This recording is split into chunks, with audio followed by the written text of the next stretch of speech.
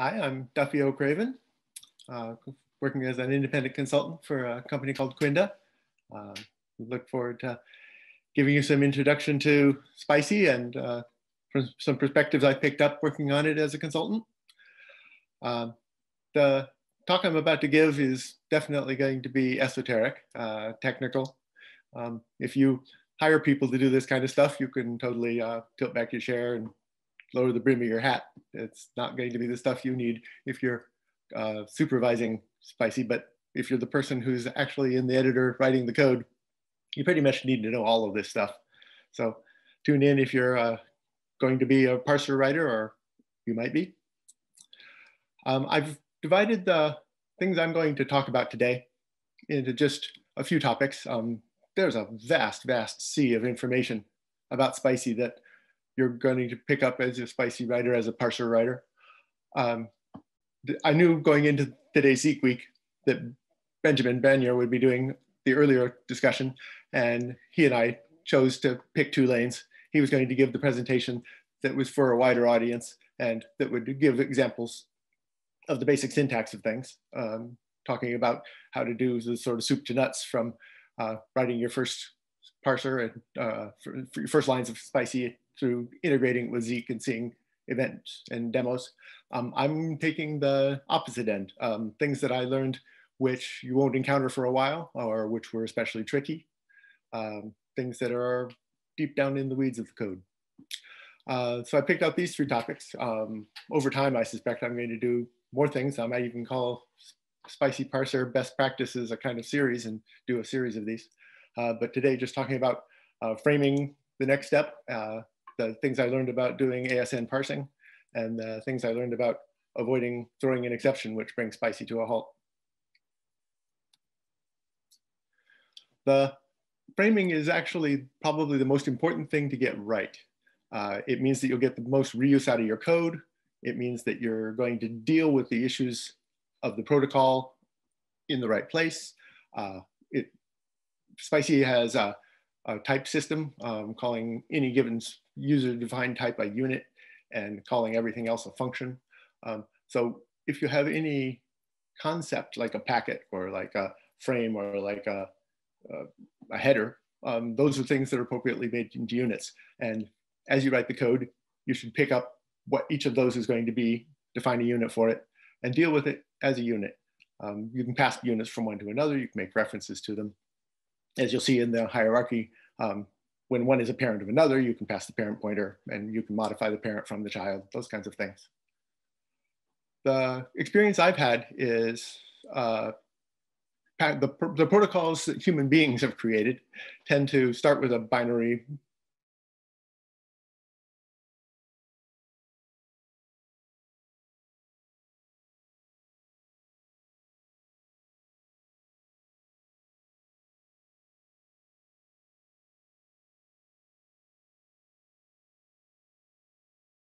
everything else beyond that is a variable length and is able to be picked up by either looking for the line feed or looking for the specific with a regex.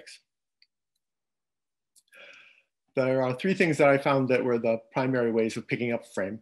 The PCAP packet example there in blue shows the one that you use the most. You can pass it in from where you've called it from its parent.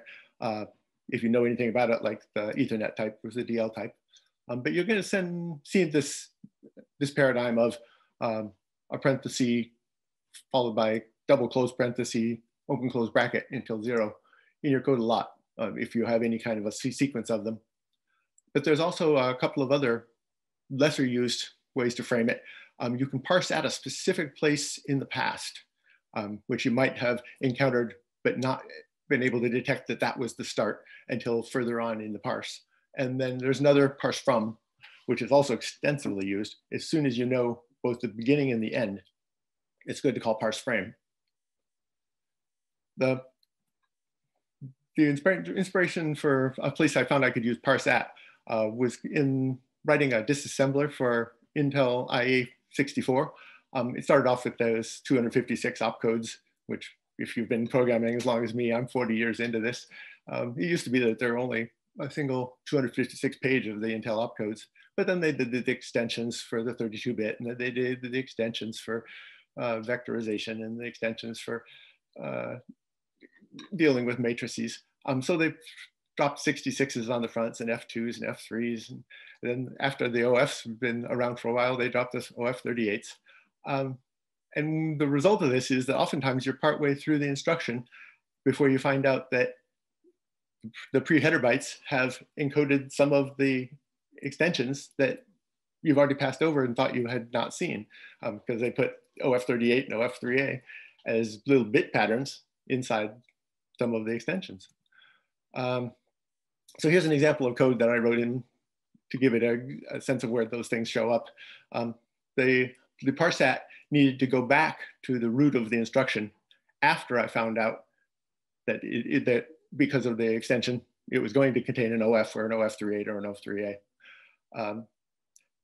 Parsat can only be used backwards. It basically just means that you thought you had consumed some of the input, but you've decided you're going to go back and go over it again. And it's pretty rare, but it's good to know that you don't have to take things all in straightforward order.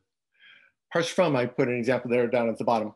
After you've gathered something up, especially if you're going to want to use it in a different data type, it's possible to just parse from it again. This was used because, for instance, when I'm just outputting a disassembly, I want to put the raw hex bytes over at the far right. So I parse from all the usable pre-bytes again. And then I'm just going to output them as hex characters after I output the instruction that I pick up from disassembling. The other area that I found really intellectually challenging and engaging was in dealing with the ASN1. I came from a BACnet background, the BACnet protocol for heating, ventilation, and air conditioning. Everything they've done was ASN1, except for the very beginning part of the network layer. So it, like many, many human designed protocols, was designed so that the recipient can go one pass forward, linear, but has a whole lot of optionality, has a whole lot of branching flexibility. And so they adopted what's been called tag length value. If you hit any of these hierarchical protocols, you'll hit the tag length value. It's very, very common. It allows for optionality because any tag number which is not observed is thus just absent is one with the optional. It encodes pretty efficiently that way. It doesn't force any fixed lengths because every tag is accompanied by a length and can go on for that number of lengths. And it supports any data type. The tag is usually data type specific, but as long as you have the length right, you can skip over parts you don't need without ever even knowing what the data type was. But because of this tag length value, you get an arrangement like this. This is a typical specification of a ASN1 or a tag length value protocol. One of the key things to notice about it is they don't just keep going up in the numbers. They go 0, 1, 2, 3, 4, 5. And then when they come up with another construction, they decide, well, go back to 0, 1, 2, 3, 4. This one goes, this, the bottom one at the bottom actually goes right now up to, I think it's 253. But they keep reusing the numbers. So hitting a tag is not a specific place in the hierarchy of what you're parsing. It is only a specific place in the hierarchy of the thing you're parsing. So you can't just write code that looks for a 3 or looks for a 4. You end up, here's another piece of the code. You get to use a generic tag length value item, and the parent is another generic tag length value item. You get to write recursive code, but you don't get it entirely without needing to keep track of the structure. For instance, this 3 from the previous page, it's the array index. If I hit one, I don't care. I was just interested in the property value in the 4. But I can't throw away all the 3s because if I wanted the polarity, the last item on the previous page, that was a 3. So I can only throw away 3 at certain places. So as I come into this code, I look for the 3, and if it's there, I have this set of cascading ifs so that I can move over it without caring. And then I come down to the switch statement where I'm going into the property value. And the thing I want is not the value, but the value of the value. So get grandchild is a typical reusable construct you'll find when you're dealing with TLV as well. You get to pass it how much is remaining because it itself might still be a recursive data structure of TLVs. So the length remaining just finally tells the deep cascade when you finally have used up that tag and get on to the next one. So the code you write when you write for the recursive descent, you will deal with each level since the tags will get reused. You can't just switch on the tag number, or even if you make it an enum, you still can't just switch on it. The precise keeping track of your recursive depth and the amount that you need to jump back up when the length runs out, as with all recursive things, every possible permutation of the fractal is possible. So you will meticulously keep track of when the length runs out and your call stack recurses back up. Another thing about Spicy is that they haven't precisely defined how deeply you can recurse. The code you write, the code that I've written so far, was working on data that never had to recurse down near the 40th level. And that's a kind of the rough number when I ran an experiment. It's the stack size for Spicy can do about 40 levels. And we're going to probably tighten that up, come up with a very precise amount that Spicy can handle in recursion. Another is when you're dealing with the recursive hierarchies, you won't always know the length of the whole because ASN has a mode where it just ends a 00 for unannounced length. So you're actually going to have to write code which has to deal with the remaining length or the 00 if you're handling real full ASN. And another is I gave you a mention of the generic TLV item and then passed it parent length remaining. I can't actually pass the parent into the generic TLV item when the parent is also a generic TLV item because the signature for such a subroutine call is infinitely long. There's a good chance that the Spicy will get to evolve to the point where they'll truncate recursive calls to oneself for the signature. But right now, you pass the pieces of the parent instead of the parent itself. Another interesting part of the code that I need to write for Spicy so far has been that it wouldn't do to throw exceptions. The exceptions were anticipated, and it looks like they're going to be supported. But right now, throw a conditional before everything that might throw a Spicy exception in order to keep Spicy parsing. It has error once. It has an on-error handler, but that is a terminal on-error handler. There's several areas that were clear that I needed to bulletproof. Anything that was user input, which could be of unknown or indefinite content, I needed to validate. But also I needed to deal with hitting any limitation of the Spicy data types, since they'll throw as well. If you hit any of their limitations, they use safe int. And so if you hit the limit of the int, it's going to throw an exception. And another is that everything about a protocol standard is kind of communitarian. It's not actually a limitation on what could happen. You have to code for all the things that could happen.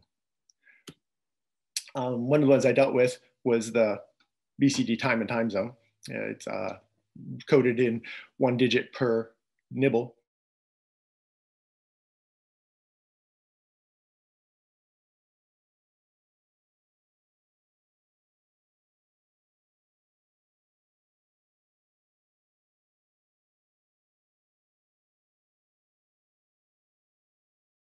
I'm pulling out halves of octets. I'm pulling out 4 bits at a time, and I'm trying to assemble a date. At the end, I wanted a date since the epoch. And so I actually had to go through and check that nothing in the encoding was not actually a date since the epoch. Check for the 0 in days of the month. I checked for 0 in the months. Check for days that are shorter than months that are shorter than 31 days. The more esoteric ones around February 29th, which only occurs in every year divisible by 4, but not divisible by 100 unless it's divisible by 400. Even in years when there is a 29th, you have to check that the 30th and 31st weren't specified. All of this in pursuit of trying to create a date since the epoch, since you actually have to pull out a valid date, or you should not even attempt to calculate a date since the epoch. I am certain that future Spicy will have a raise catch, and it will probably resynchronize on the next packet or on the next connection. They have a thing called ampersand synchronize. It's not clear for sure what it's going to synchronize on, but there's going to be some things that it can synchronize from some exceptions. And when you're trying to make no-throw code, you actually can't just take scattershot. You really do need to work out through every possibility to make sure. I've never found in the current Spicy that's out there without any catch handling any way to recover from any exception. I mentioned in kind of offhand there at the beginning of this section, limitations in Spicy's data types. For instance, right now we're using number of nanoseconds since the epoch in a 64-bit int. When I was dealing with my dates as little pieces of 4 bits in the half byte, I actually transposed one. And so instead of finding year 2013, or 1990, I was finding 1919. In 1919, which is only 7,000 years from now, it shouldn't be a problem. It exceeds the highest possible number of nanoseconds since the epoch, which happens in 2554 in July. So the code that I had to write had to actually have the special case that I don't make an attempt to call time since the epoch if I'm exceeding 2554.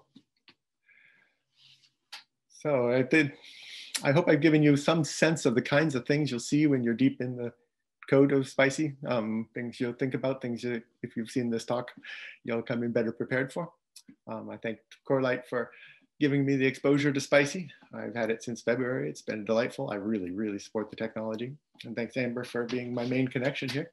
Robin for being so brilliant in creating Spicy and giving me all the guidance of how to use it, and Benjamin for fixing all the bugs that I've reported. If you're looking for a Spicy parser coder, I am enjoying this technology very, very much and would be happy to do it. Thank you.